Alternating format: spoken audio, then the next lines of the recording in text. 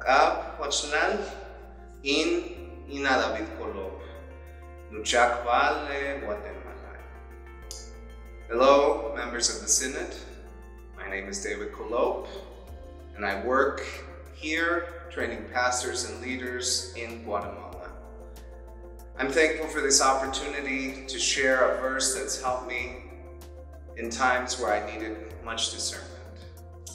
I use this passage as a guide as I train other pastors and leaders, because often when it comes to ministry, we can get so caught up in different details, logistics, that we often forget what our goal is when we are working to expand the kingdom of God. That's why I like to use this verse in 1 Timothy 1:5. But the goal of our instruction is love from a pure heart and a good conscience in a sincere faith.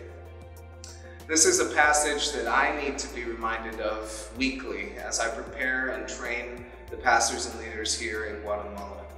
I have to remember that it's not just to give them content, it's not just to expand their knowledge, but I am always teaching with the stated goal of helping them to demonstrate a love, much like our Lord and Savior loved us.